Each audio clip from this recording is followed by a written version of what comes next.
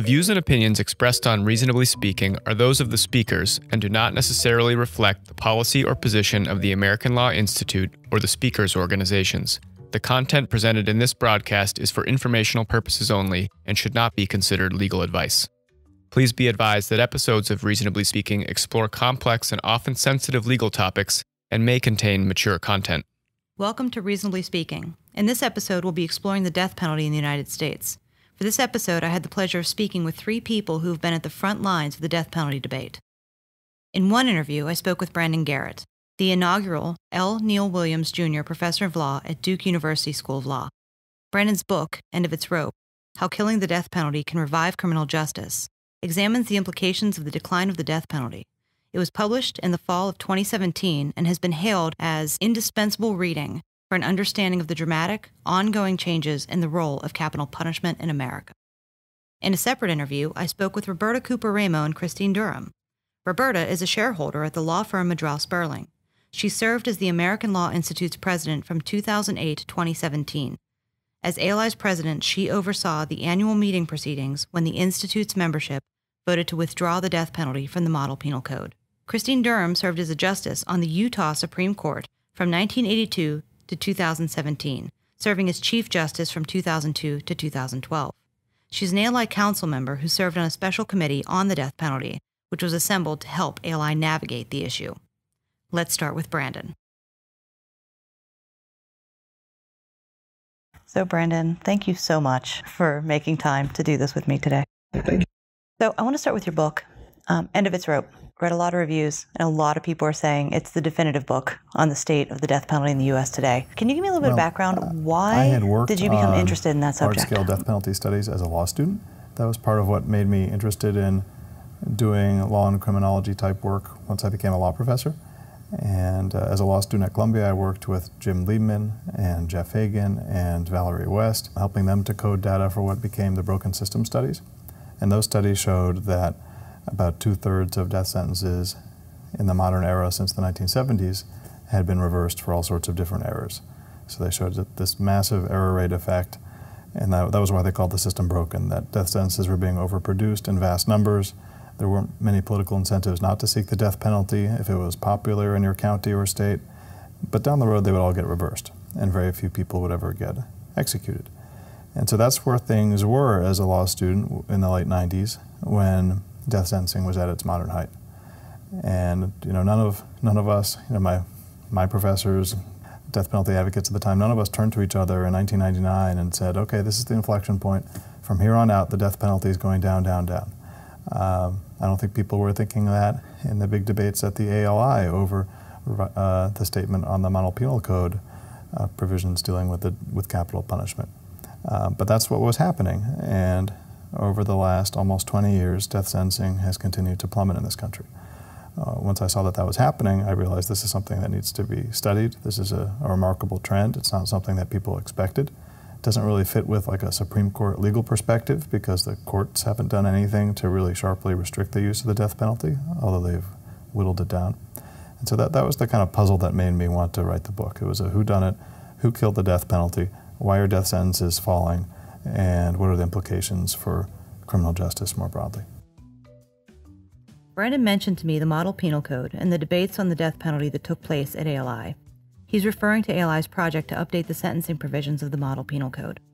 In order to understand why this is important, we have to take a look at what the code is.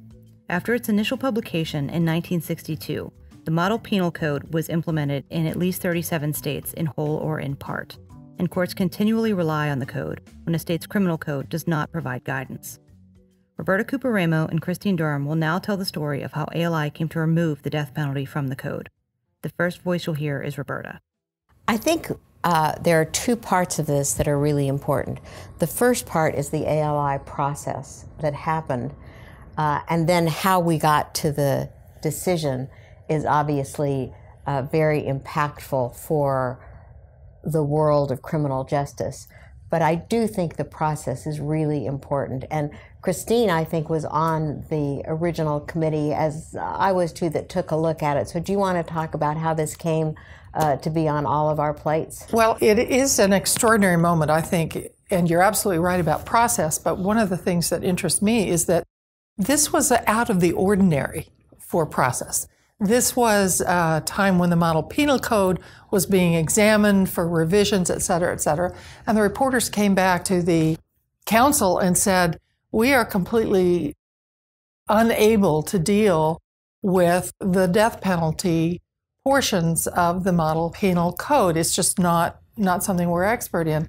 And so the council had to struggle with the issue of how to deal with the death penalty. And that's when the initial discussion started. And then, of course, a motion was made to the Institute to eliminate the death penalty, to reject the whole idea of the death penalty.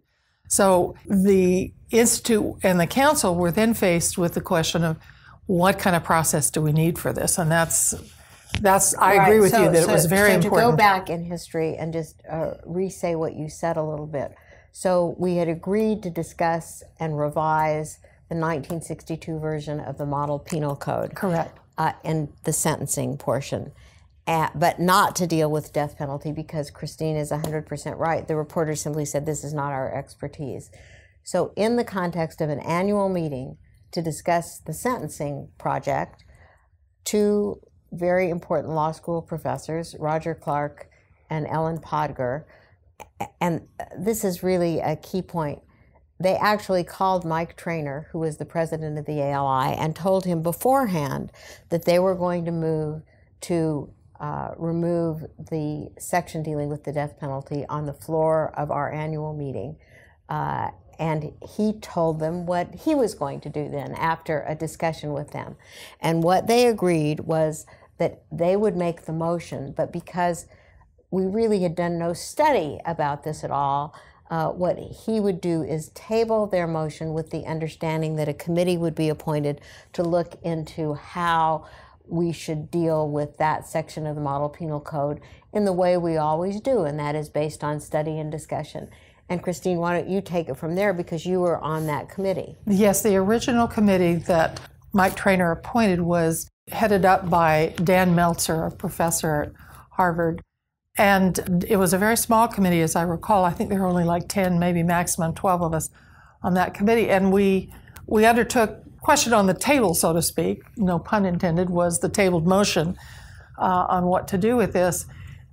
And precisely what happened was that the Meltzer committee came back to the council and the executive committee with the notion that a much more extensive status report on the death penalty, a status report on the research, the current research, on current practices, on what was going on in the United States needed to be prepared.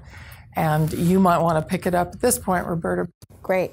So that everybody listening to this podcast understands, nothing is the official work of the American Law Institute unless it has been passed both by the council and the membership at its annual meeting. So we're a binary body, and both the council and the members are overwhelmingly composed of people who are not death penalty experts and didn't know what the status was. And so what the committee that Dan Meltzer chaired and that Christine was on was recommended to us is that we actually put together some sort of a small group of experts to at least tell all of us what the current status was in every way in terms of what the law was, what the practical outcomes was, what was happening to the death penalty. So what happened then was that Lance Liebman, who was then the director of the ALI, had to go find people who were academics, because that's what we do, who were expert in this area, and then form a small committee to do it. And he found brother and sister, Carol and Jordan Steicher, at Harvard and at the University of Texas, who agreed to work together and with a small committee produce a report. So the first thing that happened is they produced a white paper that was then given to a committee that included it wasn't a lot of people, but it included all of the viewpoints that you would want. So we had state and federal judges who had to deal with death penalty issues. We had federal prosecutors and a state DA. We had death penalty defense lawyers, And then we had a few people like me who were not expert in any of it, but as lawyers and members of the society had to understand what was going on. And let me just say beforehand, so people understand, in 1962, when Herb Wexler really pioneered the Model Penal Code, what was said about the death penalty was really radical in some ways at the time and had an enormous impact on what was going on. So then there were no restrictions about the death penalty across the country. And the Model Penal Code, this part I think was adopted in almost all states, had things like you had to be over a certain age, you had to be mentally competent.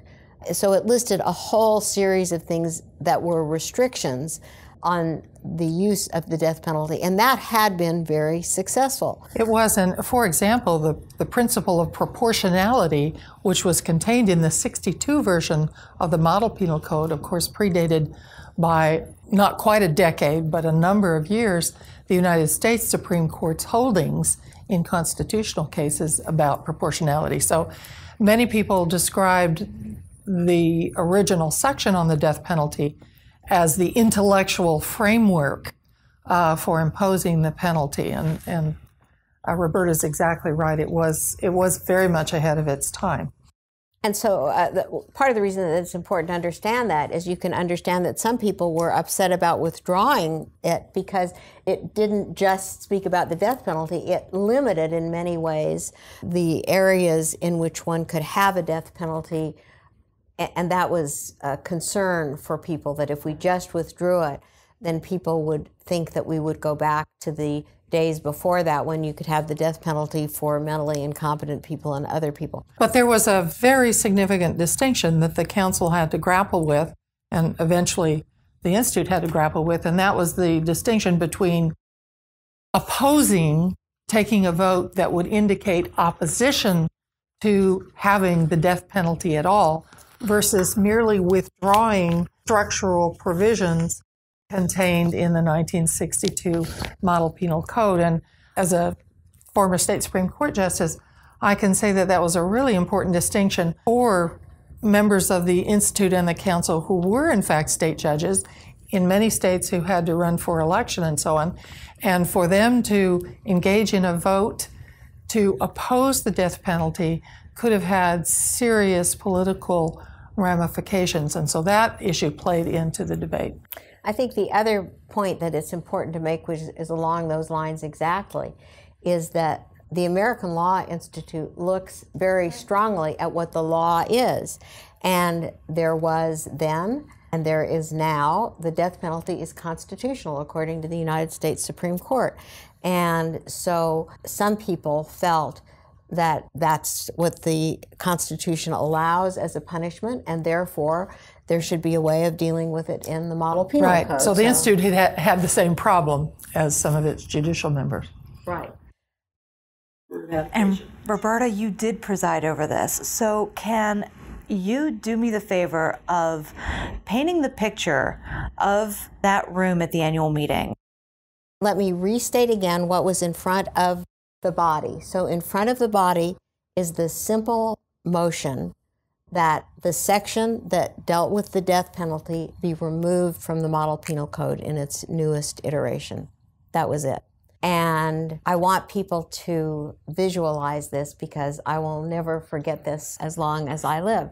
I am standing in the ballroom of the Mayflower Hotel. The Mayflower Hotel has a balcony that almost looks like an opera house. Goes all the way around the room. All the way around the room. And then there's the floor, but then there is a little, almost like mezzanine, slender mezzanine part that's about 4 steps up. And as we assemble, there are literally people hanging over the rafters.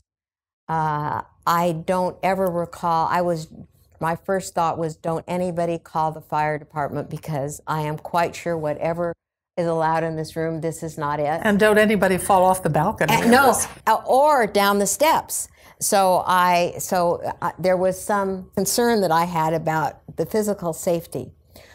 What is so enormously important, as the first thing that happened is I asked Paul Friedman, who was then chair of the committee that had overseen this, to come explain the process that we've just explained to you to the group that was there. And we had provided everybody with this white paper that had been simply given to the council but had not been approved, because that wasn't what it was, informational only. And it was very clear immediately. There was a little bit of discussion. People started lining up, really on both sides of the issue. And just to give you an example, for example, some people thought that for treason, there ought to be the death penalty. I mean, they felt, and this was especially true, I would say, of people who had lived through World War II. I think that's right. You know, then had very strong feelings about that. Obviously, there were people who were against the death penalty for moral reasons, but it was constitutional, and so morality was not so much a part of the discussion. And very shortly after the discussion began, a lawyer got up and moved an amendment to the motion on the floor. And the amendment was related to the white paper, because in the white paper itself, there were all these statistics that showed a lot of things, including racial disparity, both in terms of who was given the death penalty and in terms of the victim. If the victim was white, there were different statistics than if the victim was not white. And it was a quite short but impressive paper about the reality of the death penalty as it was being enforced in the United States. In addition to the actual, for example, racial bias, the research done by the Stikers demonstrated the randomness of the application of the penalty and the fact that there was simply no way to make sense out of the way the penalty was being imposed. And many people who were public defenders who across the country who had to defend people in death penalty cases also spoke very eloquently about the complete lack of resources. I remember one man saying he was not even allowed in defending his client to call a psychologist who would have testified that this client was clearly mentally incompetent, and there was no money to allow that to happen. So there were sort of story after story about that. On the other hand, there were judges who had presided over death penalty cases who felt in their court there had been a fair process. There were prosecutors who, again, felt very strongly that they had behaved properly in death penalty cases. And overlaying over all of this, of course, was the fact that the death penalty is still constitutional in the United States. So we had in front of us a motion, and although at first the motion, as I recall, was to attach the white paper, it ended up being, after a lot of discussion and back and forth, the motion ended up being that the motion to withdraw the death penalty have the additional words, which is that the death penalty was being withdrawn because in light of the current intractable institutional and structural obstacles to ensuring a minimally adequate system for administering capital punishment. That was major. That's what, after a lot of back and forth, that ended up being what the amendment was. Now, let me say something, especially in context of current times. I have never been more proud of an institution and of being associated with an institution than I was during that discussion. People had very strong feelings on all 7 sides of the argument. Right. I mean, truly strong feelings, including many people who felt that the death penalty was something that modern society should find abhorrent. And other people who, as I said, felt either that they had presided over fair trials or that there were some crimes so heinous that the death penalty was appropriate. Everyone was respectful. There were no ad hominem attacks. And everyone in that room understood what has been lost in so much important political discourse these days, and that is that there had to be a compromise. That if we walked out of there with nothing, we would have gained nothing from all of this erudite and passionate work that had brought us to that moment. That's exactly right, Roberta. And I'm struck as you make that comment about that process. I mean, at the time, I think I took it a little for granted because of my experience with people in the American Law Institute. But given the status of the death penalty and public feeling, I mean, this was 2009, and the penalty seemed still deeply embedded in the American polity. I come from a state which there was no debate on the appropriateness of the penalty, generally speaking, in any political terms. And yet it was an extraordinarily respectful and knowledgeable debate. People made their arguments and they cited their data, but they didn't disparage the motives of people on the other side. The good thing about these discussions is that you have this magnificent mixture of people who are experts in the area, people who deal with it regularly, including judges and lawyers on both sides, prosecutors and defense lawyers, and people like me who are lawyers out in the country who are deeply ingrained with the view of our responsibility to make the justice system in the United States work appropriately. And the comments from the people who don't do this work were as important to the debate as the comments of the people who were either academic experts or who dealt with it all the time. I think that's right. And in that context, the addition of the language referring to the current intractable institutional and structural obstacles was huge. I mean, that was a very significant compromise with respective approaches to the debate.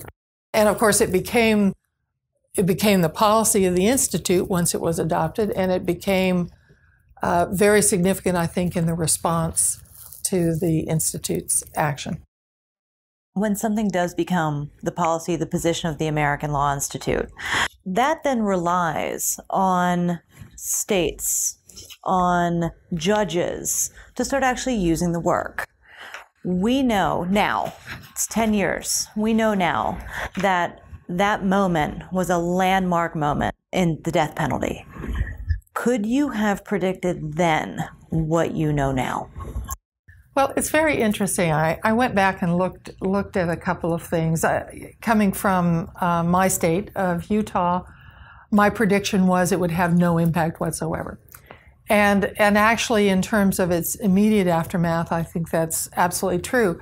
But I found a couple of interesting examples. Adam Liptak did a piece for the New York Times, and Professor Zimring, I think it... Zimring, yeah. Zimring, my law school classmate at Berkeley, right. At Berkeley, did an article, and both of them touted this as a technic shift in the landscape of the death penalty.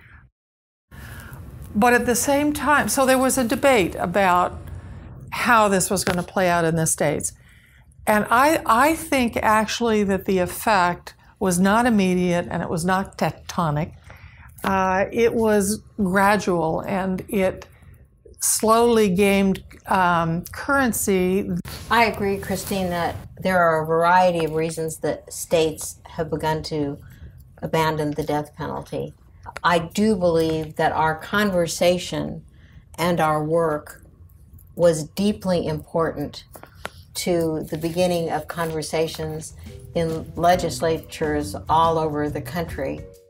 Roberta and Christine agree that the withdrawal of the death penalty from the Model Penal Code helped start the conversations in legislatures throughout the country, but that there are a variety of reasons for the decline of the death penalty. Now we'll return to my conversation with Brandon to learn more about these reasons. So you include several potential reasons in the book for the decline of the death penalty. Will you tell me about a few of those now? Sure. Well, the first thing I had to do was collect an awful lot of data because, unfortunately, there just wasn't good information about just who was sentenced to death in this country from the 1990s to the present. And the Broken System study that I'd worked on as a student had comprehensive data on death sentencing and down the road appeals and post-conviction outcomes for death sentencing in the 70s and 80s. But their data ends in the early 90s. And unfortunately, that's the time period when death sentencing reaches its height. So there's just a ton of death sentences in the 90s in particular, and just getting the names and dates and counties and the basic information for those cases was a miserable chore. And I had a lot of help from law students and undergrads in that process. It's all available online, so you can see the maps of your state's death penalty or the national patterns on this end of its rope website. But that needed to be done. And it also just highlights something broader in criminal justice. Even for really high-profile stuff like who is sentenced to death in this country, we don't have good data. And so we obviously really don't have good data on lots of other things, like who is sentenced to misdemeanors. Or I'm working on some stuff now, who has their driver's licenses revoked, or what is the role that mandatory minimums play, or who is sentenced to life without parole. We just have terrible data in our criminal justice system. It's no surprise to those of us who do this work, but I think it's shocking to people on the outside. Really, we don't even know how many people in what states and what counties are sentenced to death. That had to be collected by someone. It's not collected by the government, and it's kind of not. So that work had to be done first. We then looked at a bunch of, and we meaning some more statistically inclined colleagues, Alex Jacobo and a wonderful law student, Ankur Desai, and I, worked on some studies looking at possible explanations for the decline.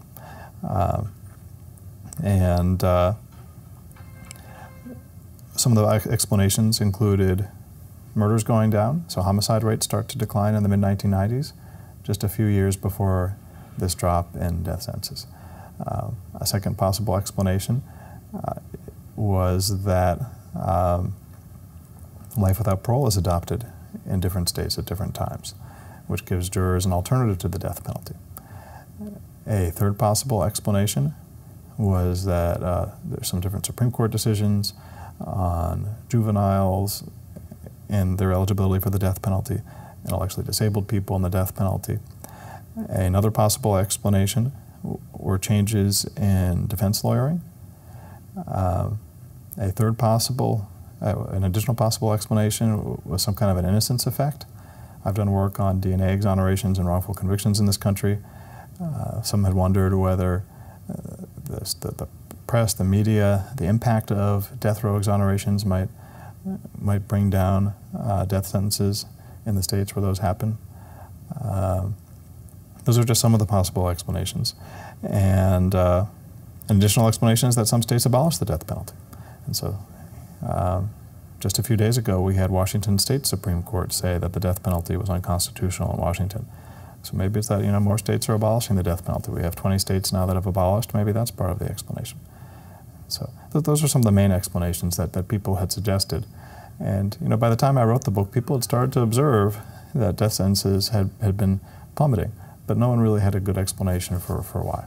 So one point that you make in the book that I found very interesting, because I think from somebody who has not been a death penalty scholar or lawyer on the defense prosecution side of anything like this, I think we think of the death penalty as a state issue.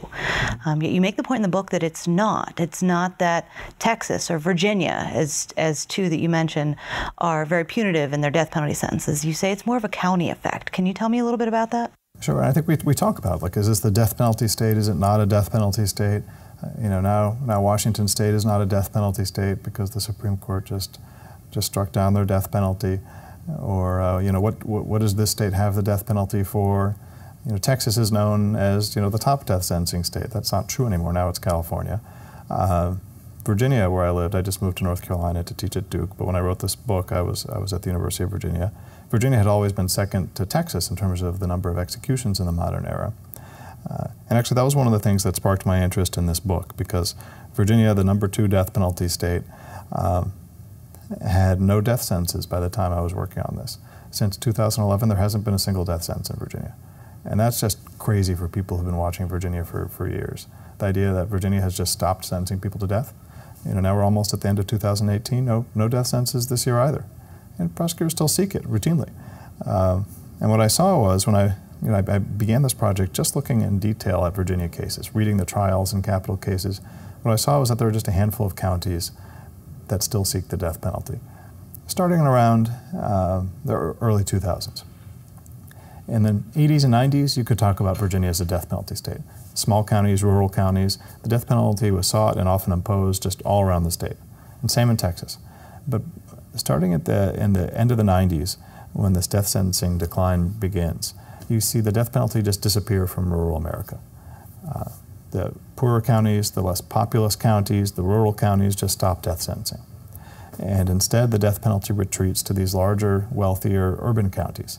And we don't think of like the death penalty as like a Mercedes, like suburban luxury item. And that's what it is today.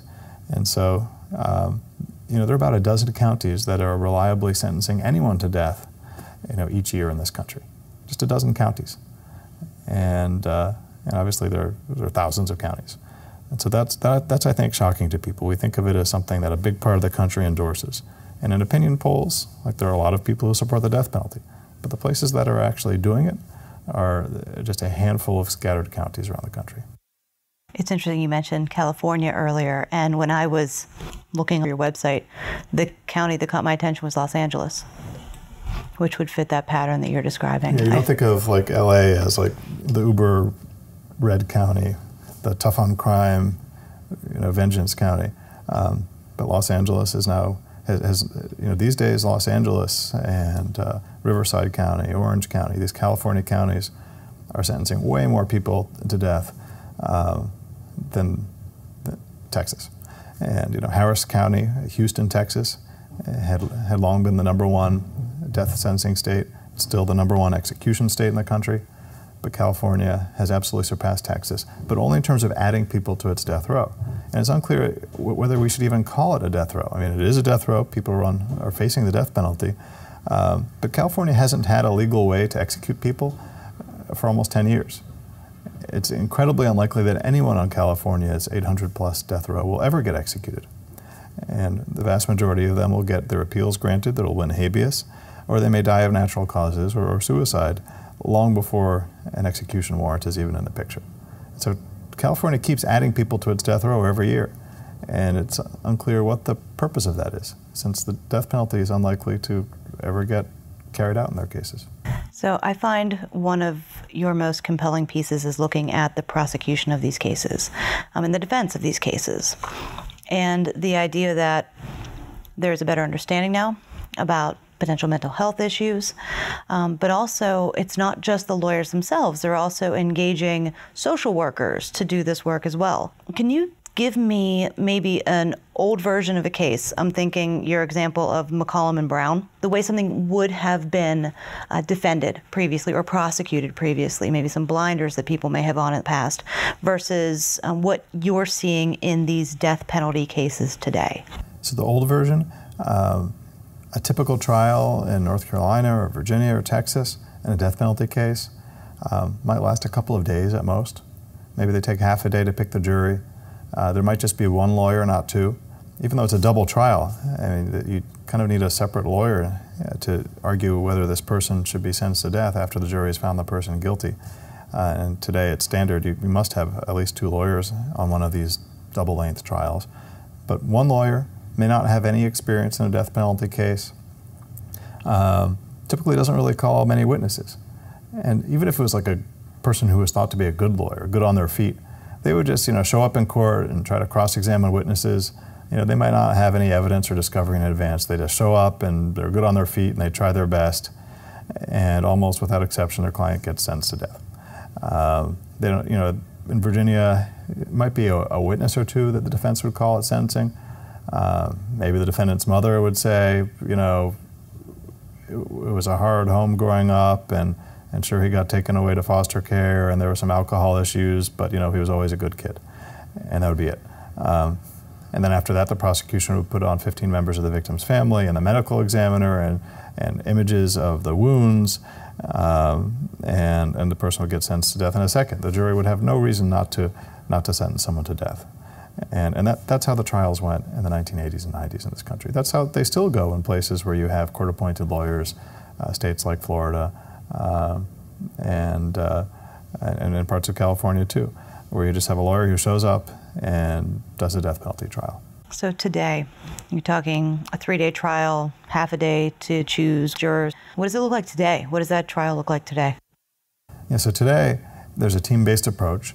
And so some of the most important people in a death penalty case I talk about in the book are not lawyers, they're social workers. And they're often called mitigation specialists. And so, you know, a lawyer, like in law school, we don't learn how to look at medical records and understand them properly. We're not trained on how to talk to victims of childhood sexual abuse. We're not taught how to talk to neighbors about abuse in the home. What noises did you hear?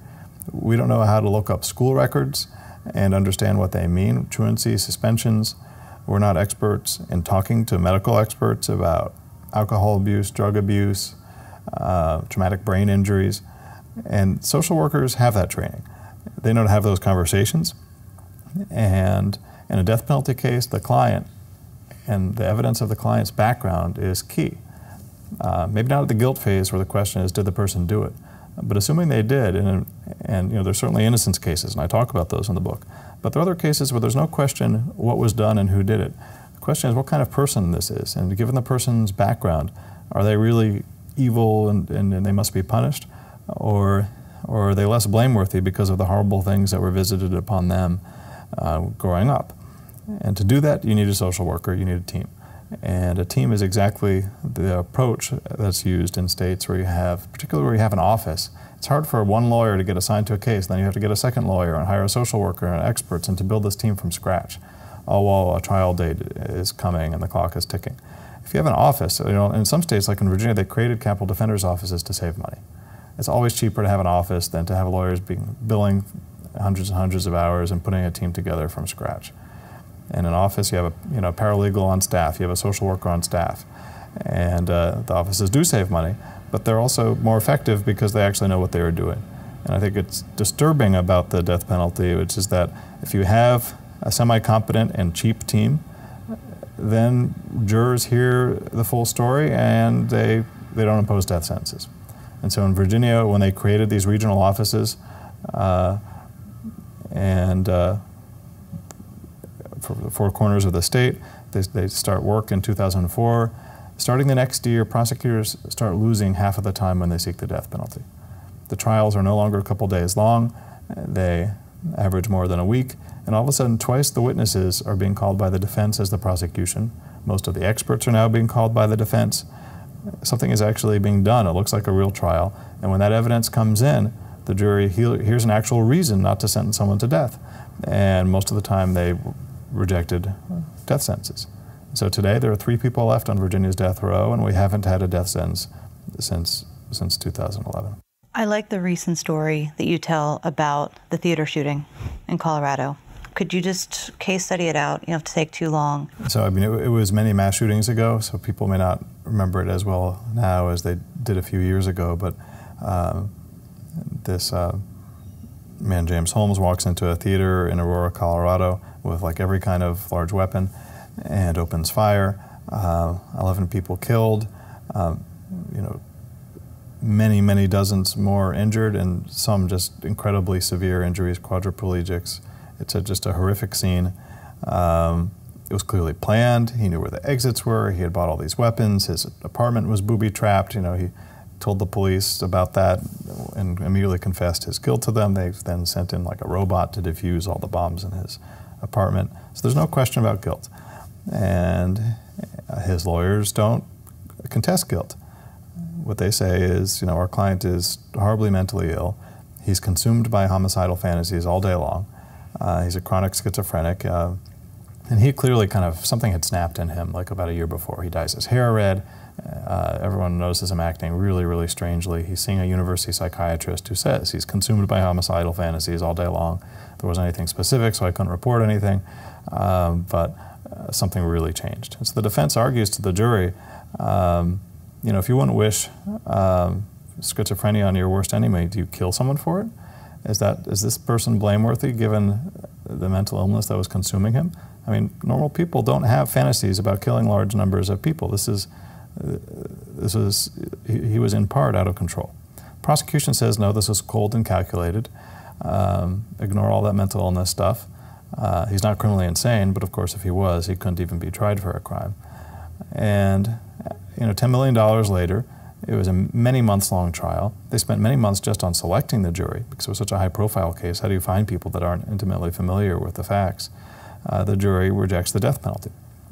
And many in Colorado said, well, if the death penalty isn't for this, why do we have it? What was this all for? And the trial didn't even have to happen. So the defense had said, our client will plead guilty if there's a life sentence imposed.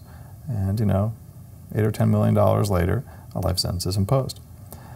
And so, you know, it's far from a sympathetic person, and this is not one of the innocent railroaded people that I talk about. This is a case where everyone agrees a horrific crime was committed by this guy, and yet a jury of people who are selected because they absolutely support the death penalty rejected that sentence. So I think that's a really telling example of what's happening with the death penalty. When you hear from the medical experts, when you hear the reasons why this person consumed with a sickness, a homicidal sickness, that person is not as blameworthy as someone who truly was coolly calculated about what they did. To reflect on the title of your book for a minute, End of its rope, I consider that the first part of the title. The second part of the title is How Killing the Death Penalty Can Revive Criminal Justice. So can you tell me, what does a future criminal justice system look like to you if there is no death penalty? Well, in some ways, the death penalty has been a weight on our criminal justice system. It epitomizes the ultimate punishment. In serious cases, the threat of the death penalty can be used for plea bargaining. And plenty of prosecutors will say that. They'll say, death penalty trials are expensive. We don't necessarily want to impose death sentences. We're not sure we need it to deter crime. Those studies, what few there had been debunked. But we still like it because it makes things efficient, because after all, that's how you get life without parole sentences. You need to threaten someone with the death penalty if you're going to get life without parole. If you don't have the death penalty, how are we going to get life without parole right and left? And in fact, that has happened. I talk about how death sentences are at a 30-year low in this country. We'll see what the totals are at the end of 2018.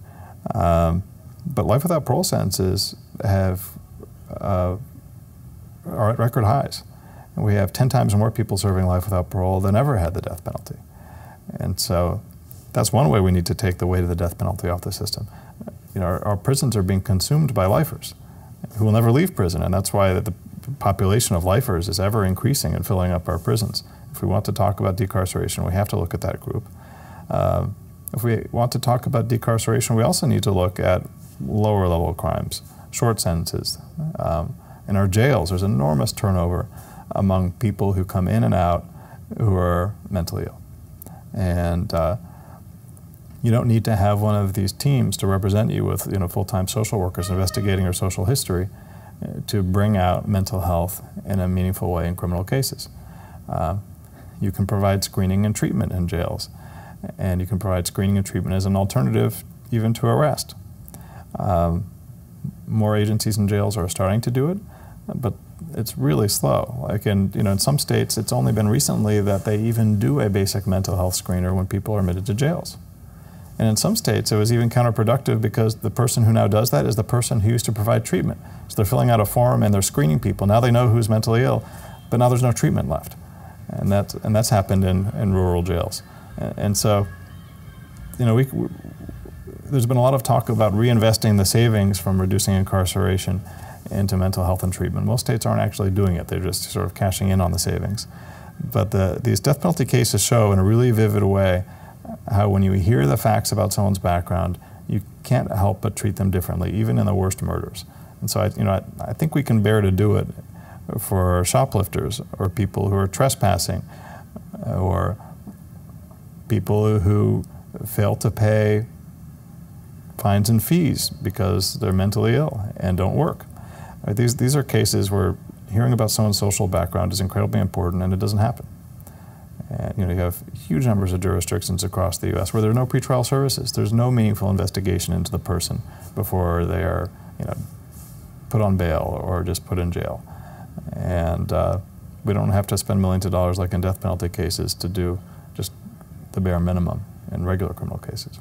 So can you tell me a little bit more about the very recent Washington Supreme Court decision? So just a few days ago, the Washington Supreme Court found that the death penalty in Washington was unconstitutional under the state constitution. One of the things they emphasized was the arbitrariness and rarity with which it has been carried out. There have been only a handful of death sentences over the past 15 years in Washington state. And that makes it look like lots of other states. Death sentences have declined enormously across the country. It's rare that anyone gets sentenced to death anywhere. They also pointed out that there's this geographic arbitrariness. It matters what county you're in or who the prosecutor is. That's true nationwide too. One big piece of the opinion, though, was the conclusion that it's not just that it matters whether it's a prosecutor that really likes the death penalty or whether it's one of these big urban counties, but they said race really matters. And death sentences were vastly disproportionately imposed based on race. The defendant being black explained outcomes, 4 times greater likelihood of being sentenced to death, and they cited to a statistical analysis by University of Washington professors, and they said, we don't need to say like how much racial bias means that the death penalty is unconstitutional. There's a lot of it here, and it's really disturbing. This ends now. We find the death penalty unconstitutional in Washington State. So I guess my response to that opinion is that yes, and the same statistics exist across the country. In every state where it's been studied, in terms of the death-eligible cases, they found enormous race effects, particularly race of victim effects, kind of a white lives matter effect, where white murders are much more likely, white victimization and murder is much more likely to result in the death penalty. In my book, I describe how there's this close connection between murder rates and the death penalty. And that might make you think, oh good, well, that's logical, and if murder rates go down, death sentences go down. And if murder rates go up again, maybe we'll see more death sentencing. But that's, if there are fewer murderers, there's just less supply. And that's rational. There's nothing problematic about that. But when we unpacked that, what we found was that there was no relationship at all between murders where there's a black victim and death sentencing patterns in counties. There's just none. We tried lots of different statistical models. What we did find was that there was an incredibly powerful connection between counties where there's white victimization of murder. So white victim murder rates really mattered to death sentencing, and there's a very strong relationship. We similarly found that there's more death sentencing in counties that are racially fragmented, where there's a large black population but also a white population. And so that it's incredibly disturbing. And you might think, okay, but that's probably because of like the 90s, and you had places like Houston and all these Texas and Virginia counties and rural counties in North Carolina and Georgia and Oklahoma, and those counties were all going wild with death sentencing in the 90s. But today, when you have like a couple dozen death sentences a year, it can't be like that anymore. And in fact, what we found is that the close connection between white victimization and death sentencing has actually increased. Like this racial bias effect has actually increased over the last 20 years. And part of the reason why seems to be that the death penalty has retreated to the most aggressive death penalty counties. A lot of the counties that weren't doing it very often just dropped off the map. And these are the counties that are responding most punitively to murders where there's a white victim. And that's what we're left with. We're left with the worst of the death penalty, not like a shrunken, tame, friendly version. Tell me, what do you think the future of the death penalty in the United States is? Do you see the remaining states going the way of Washington State? A lot of the focus of traditional death penalty scholarship has been the Supreme Court, and that's not my focus.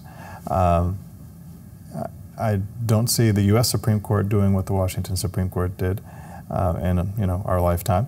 The death penalty has obviously not been a litmus test where we've asked the new appointees, do you have concerns about race and the death penalty?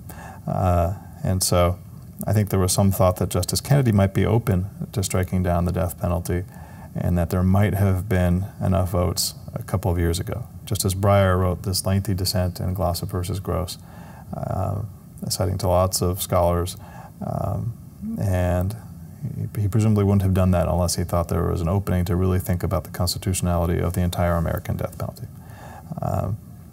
However, state by state, I do think that more state Supreme Courts will be confronted with the statistics and with the basic bare facts of enforcement. The death penalty is rare, and it's incredibly biased in how it's used. And that's not going to change. There's going to be important litigation in lots of states, in Arizona.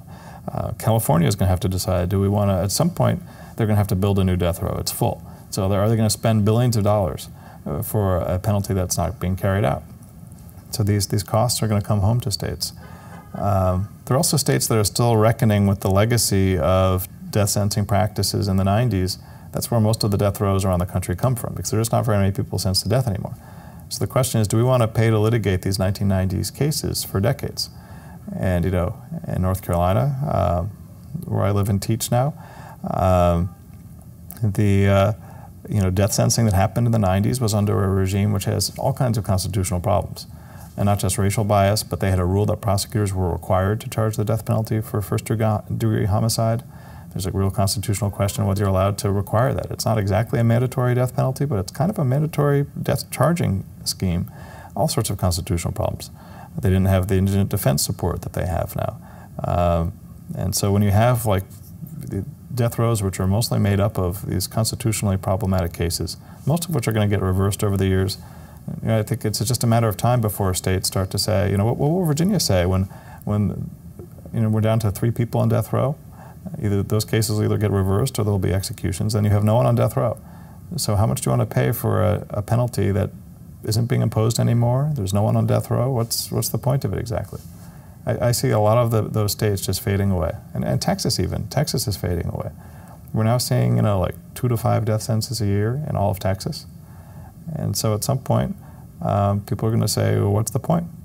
Some of the main prosecutors in the country, main meaning like prosecutors in the counties that have traditionally been the top death sentencing counties, are saying, what's the point? And so, Larry Krasner, the district attorney in Philadelphia, has said, what's the point? But the new district attorney in Houston has said, what's the point? And when you have these top death sentencing county prosecutors saying, we don't think there's any reason to do this anymore, then I think it's curtains for the death penalty. It'll be on the books. We'll spend billions of dollars on it still. We'll still have trouble getting lethal injection drugs. There'll still be botched executions. But more and more people wonder, what is all this for anyway? It's like a throwback to this era in the 90s when we tried to respond as brutally as possible to every crime, and we just don't do that anymore. Thank you so much. Really appreciate your time.